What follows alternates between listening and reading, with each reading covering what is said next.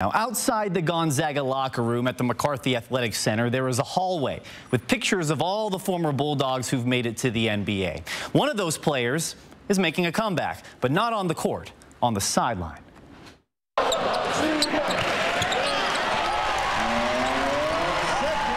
Robert Sacre has always been one of the loudest voices in the gym. Thank you very much. Love you guys. From his playing days at Gonzaga, and now on the sidelines at Flett Middle School. Hey, listen up.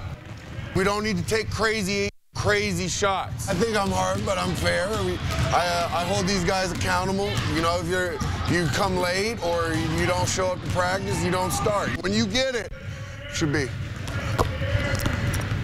like that. The former Gonzaga Bulldog and Los Angeles Laker is now the head coach for the Flett Middle School boys basketball team. We're just walking, Donovan. Just slow. The hardest part is not being able to get out in those lines and being able to play. Give yourself some space. Just make kids better, honestly. Just help kids out, help my community out, and be a part of something special. It was a special Bulldog connection that brought Sacre to Flett.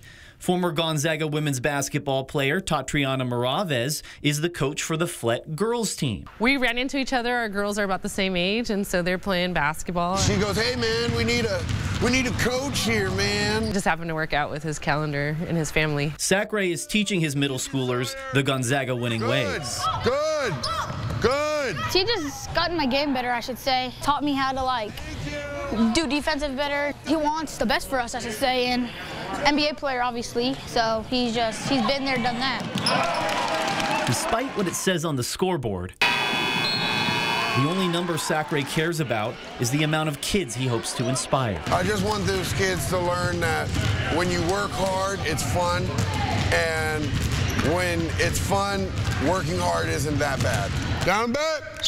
Robert Sacre, one of Gonzaga's biggest stars, with an even bigger heart. Hey, if I can put a smile on somebody's face and make a day better, then why not?